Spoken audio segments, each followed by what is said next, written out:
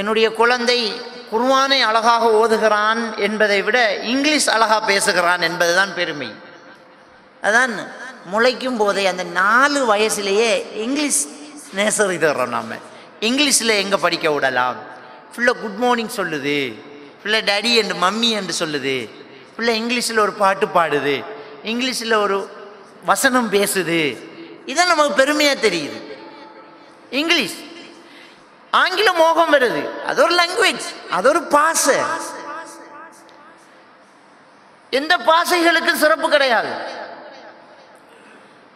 ஆனால் அந்த மோகம் நமக்கு திணிக்கப்படுது பாருங்க, அதுக்கு ஊடகங்கள் காரணியாக ஆகுது.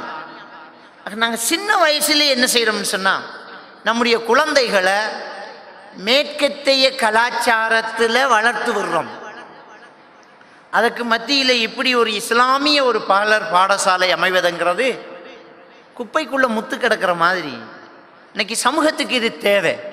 வளர்ந்து வரும்போதே நம்முடைய பிள்ளைகளுக்கு மார்க்க விளக்கம், அகீதாவுடைய விளக்கம், அல்லாஹ்வை பற்றிய விளக்கம், சட்டதிட்டங்கள், மார்க்கத்தினுடைய முக்கியமான சந்தர்ப்ப துவாக்கள், பிள்ளைகளுக்கு ஹராம் ஹலால் கண்ணுக்கு தெரியணும். இது ஹராம் ஆச்சே, இது ஹலால் ஆச்சே, இது ஷிர்கு, இது தௌஹீது அப்படிங்கிற ஒரு விளக்கத்தோடைய சிறு பிராயத்திலேயே இந்த குழந்தை வளர்க்கப்பட்டால் இறையச்சம் தானாக வந்து சேர்ந்து கொள்ளுது. இறையச்சம் ரொம்ப முக்கியம்.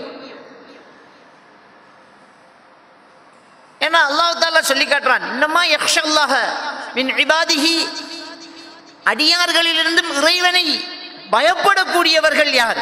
அறிஞர்கள் என்று சொல்றான். அறிஞர்கள் என்றால் என்ன? மார்க்க அறிவுள்ளவர்கள். அவர்கள் தான் அல்லாஹ்வை பயப்படுவார்கள். அல்லாஹ்வை பயப்பட்டவர்களுக்கு தான் சொர்க்கம் என்று அல்லாஹ் தஆலா சொல்லி காட்டுகின்றார். வஸாரிஉ இலா மக்ஃபிரத்தின் மின் ரப்பிக்கும் வ ஜன்னா அர்துஹா ஸமாவாத்து வல் அர்த்.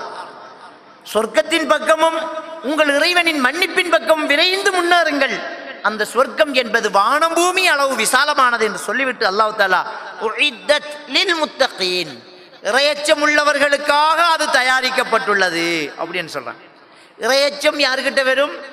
மார்க்க அறிவு உள்ளவர்கள்ட்ட வரும் என்று அல்லாஹ் தஆலா சொல்றான். எனவே மார்க்க அறிவு உள்ளவர்களுக்கு சொர்க்கம், மார்க்க அறிவு உள்ளவர்களுக்கு இறையச்சம் வரும், இறையச்சம் உள்ளவர்களுக்கு சொர்க்கம் தயாரிக்கப்பட்டுள்ளது.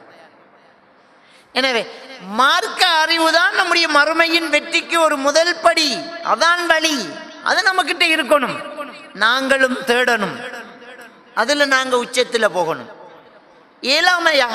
இயலாமலுக்கு இல்லை. இன்றைக்கு நமக்கு எல்லா தரப்புலையும் சில பொதுவான கல்விகள் நம்மகிட்ட இருக்குது.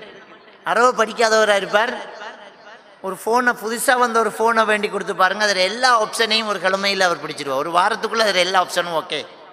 அதில் அவருக்கு ஃபோட்டோ எடுக்க தெரியுது, வீடியோ எடுக்க தெரியுது, சேவ் பண்ண தெரியுது, சென்ட் பண்ண தெரியுது, எடிட் பண்ண தெரியுது, ரெக்கார்ட் பண்ண தெரியுது, எல்லாமே அவருக்கு முடியுது. அதில் மெசேஜ் பண்ண தெரியுது, அதில் இன்டர்நெட் திறக்க தெரியுது, வாட்ஸ்அப் போட தெரியுது, ஃபேஸ்புக் போட தெரியுது, ஃபேஸ்புக்கில் அவருக்கு என்ன செய்ய தெரியுது, ஷேர் பண்ண தெரியுது, ஒரு விஷயத்தை அனுப்ப தெரியுது. இதெல்லாம் எங்கே படித்தார்? ஒன்றுமே இல்லை, தன்னால் அதை கையில் வச்சுக்கிட்டு இருக்கும்போதே படிக்கிறார். அப்போ ஒரு பெரிய ஒரு நாலேஜ் இன்றைக்கு இருக்குது. இவ்வளவும் தெரிஞ்ச ஒரு ஆளுக்கு, இவ்வளவும் தெரிஞ்ச ஒரு ஆளுக்கு குளிப்பாட்ட தெரியல, கபனெடு தெரியல, மையத்தொழுக தெரியல, ஜம்மு கசர் தெரியல, பிரயாண தொழுக தெரியல, குளிப்புடைய சட்டம் தெரியல. ஒவ்வொரு முறையும் திரும்ப திரும்ப சொல்லிக் கொடுக்கணும். எத்தனை தடவை ஜனாசா தொழுக தொழுதிருப்போம்.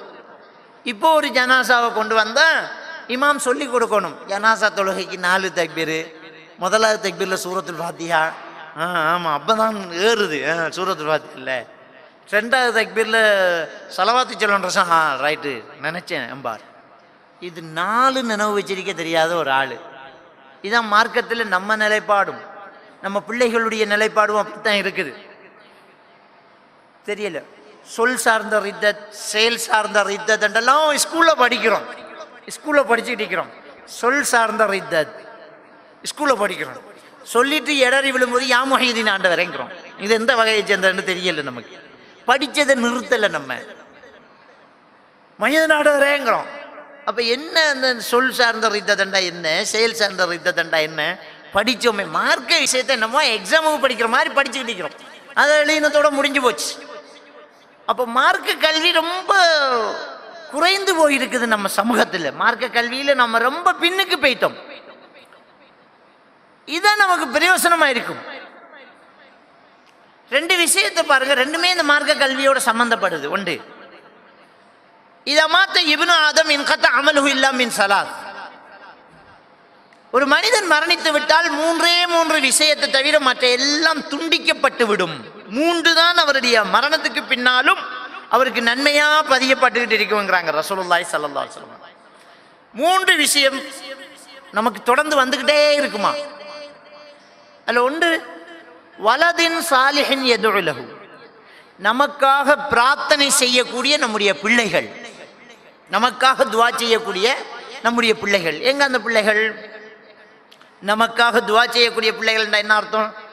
அந்த பிள்ளைகளுக்கு அந்த உணர்வும் வேற மாதிரி நம்ம வளர்த்திருக்கணும். பெற்றோர்களுக்கு பிரார்த்தனை செய்யக்கூடிய மாதிரி நம்முடைய பிள்ளைகளை வளர்த்திருக்கணும். பெற்றோர்களுக்கு யாரு குழந்தை, எந்த குழந்தை பிரார்த்தனை செய்யும்? எவன்கிட்ட இறையாச்சம் இருக்குதோ, எவன்கிட்ட மார்க்கம் இருக்குதோ, எவன்கிட்ட சட்டத்திட்டங்கள் தெரியுமோ அவன் தான் துஆ செய்வான். இன்றைக்கு நிலைமை, சிலருடைய நிலைமை ரொம்ப பரிதாபமானது. பாப்பாட மையத்து மகன் தோளை வச்சு தூக்கிட்டு போனான் பள்ளி வாசல் வரைக்கும். அங்கேயே வாசலை நின்றுக்கிட்டு கூட்டாளி மார்கிட்ட சந்துக்கு மாற்றி கொடுக்குறான். தொழுகிட்டு வெளியில் வந்தோடனே பிடிச்சிக்கிட்டு ஓடுறான். காரணம் ஒன்று, தொலை தெரியாது. இந்த பிள்ளையை பெற்றவங்களை விட துர்பாக்கியசாலி யார் இருக்கிறாங்க? பெத்த தாய் தகப்பனுக்கே துஆ செய்ய தெரியலை, தொலை தெரியலை. பெத்த தாய் தகப்பனுக்காக தொழுகை நடத்த தெரியல, பெத்த தகப்பனுக்கு கபனிட தெரியல. இன்னொருத்தன் வரணும், பெத்த தகப்பனை நான் குளிப்பாட்டணும், பெத்த தாயை நான் குளிப்பாட்டணும் என்று சொல்ற மகள் அங்கே காணலையே. ஏன் அவங்க அப்படி பின்னுக்கு இருக்கிறாங்க? எல்லாம் தெரியுது, எல்லாம் ஐசிங் கேக் சுட தெரியுது, பிரியாணி சமைக்க தெரியுது, புதுசா ஏதாவது வந்து அதெல்லாம் செய்ய தெரியுது. இந்த சமையல் நிகழ்ச்சி எல்லாம் பார்த்துக்கிட்டு விதம் விதமா சமைக்க தெரியுது. எல்லாம் பெண்களுக்கு முடியுது. அது மட்டும் இல்லை, இன்டர்நெட்டில் நல்லா வேலை செய்ய தெரியுது, கம்ப்யூட்டரை நல்லா யூஸ் பண்ண தெரியுது, வீட்டுக்கு டிசைனை பண்ண தெரியுது, எல்லா வேலையும் பண்ண முடியுது. ஒரு வீட்டில் கல்யாணம் பண்ண அந்த நிர்வாகத்தையும் ஒரு பெண்ணு தானா நின்று நடத்தி முடிக்கிறான். அவ்வளவுக்கு முடியுது. உமாவை குளிப்பாட்ட தெரியல, கபச்சிலையை கிழிக்கிறதுக்கு கை நடுக்குது. ஆனால் சல்வார் கிட்டு வெட்டி தைக்க தெரியுது நல்லா. சல்வார் கிட்டு அபாயெல்லாம் நல்லா வெட்டி கட் பண்ணி அளவுக்கு தைக்க தெரியுது. சீலையை 3 துண்டா கிழிக்கிறதுக்கு பயமா இருக்குது. சீலையை 3 துண்டா கிழிக்கிறது, வெட்டுறதெல்லாம் கிடையாது, சும்மா கிழிக்கிறது தான். அதை வச்சு மையத்தை வச்சு சுத்தி கட்டுறது தான், அதை குளிப்பாட்டுறது. இதுக்கு தெரியல, அவ்வளவு பயம். அவ்வளவுக்கு மார்க்கத்தில் பின்தங்கி ஒரு நிலை. தவறு விட்டுருவோமோ, பிழையா செஞ்சிருவோமோ, ஏன் இப்படி யோசிக்கணும்? ஒவ்வொருத்தரும் இதை தெரிந்து வச்சிருக்கணுமா இல்லையா? ஒரு மார்க்க சட்ட திட்டங்களை நாம அறிஞ்சு வச்சுக்கிறது நம்முடைய கடமையா இல்லையா? தெரிஞ்சிருக்கணும்.